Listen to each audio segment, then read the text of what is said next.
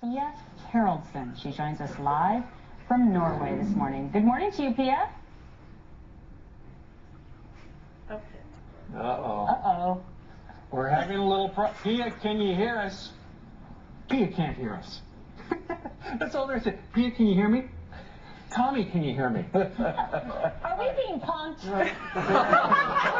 Etter litt startproblemer fikk den amerikanske TV-kanalen FoxNews omsider kontakt med Pia Haraldsen, direkte overført fra TV 2s lokaler I Oslo.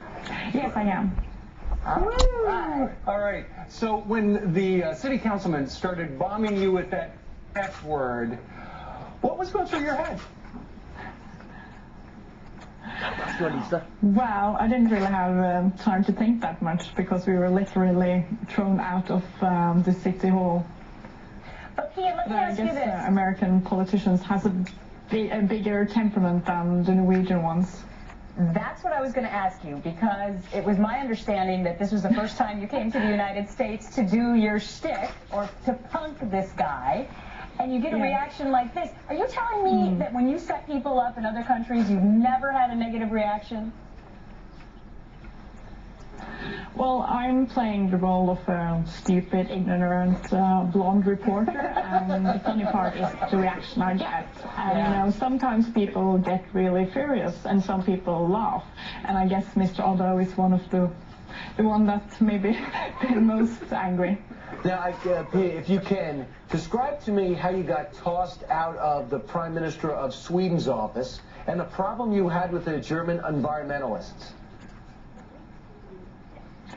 Well, the Swedish Prime Minister was very nice. He didn't throw me out. He took it with a smile. But the German minister, he threw me out of his office as well. What'd you say? Well, the German minister, he threw me out of the office as well. Right. So he was starting swearing in German. Pia, I don't know if you're going to be able to come back to the United States, because now everyone knows who you are. That's the one. You're not going to be punked. Yeah. Thanks for joining us today. I would love to go back to the US. All right, you can stay in our couch.